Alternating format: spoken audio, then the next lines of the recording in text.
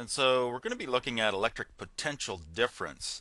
And you probably already have a good deal of familiarity with the concept of electric potential difference.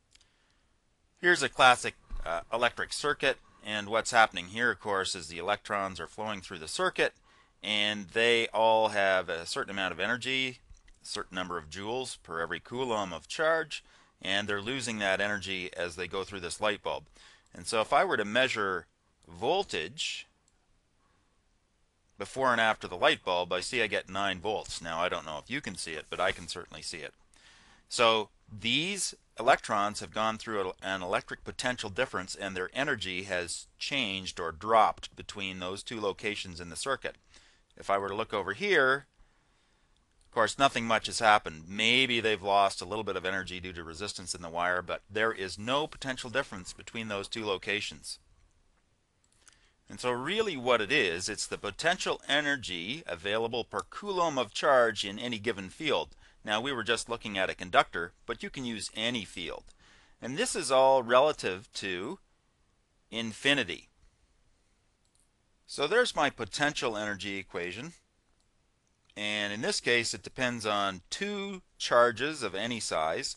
Really, when I'm talking about electric potential difference, I'm talking about a single charge of 1 coulomb, and so I just have to modify this equation a bit.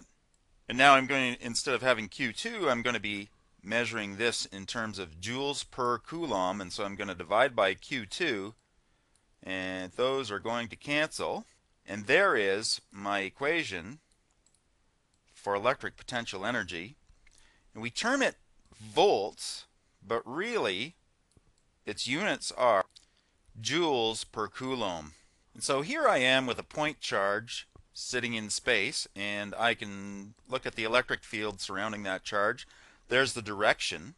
If I put a test charge in here and I were to release that test charge, it would be able to accumulate 8.5 joules if I were to release it and allow it to go to infinity. And so that's the electric potential energy per coulomb of charge. Now a more common examination of electric potential difference is to look at the difference in the electric field at two locations. And so if I was this far away from a charge, and there's the equipotential line, which measures the same potential energy around a charge. If I were to move out to a different location in the field, I can see how much energy I could get out between these two locations. That is actually the more common calculation of potential difference. And so it's just a matter of taking the potential difference for the two locations measured relative to infinity.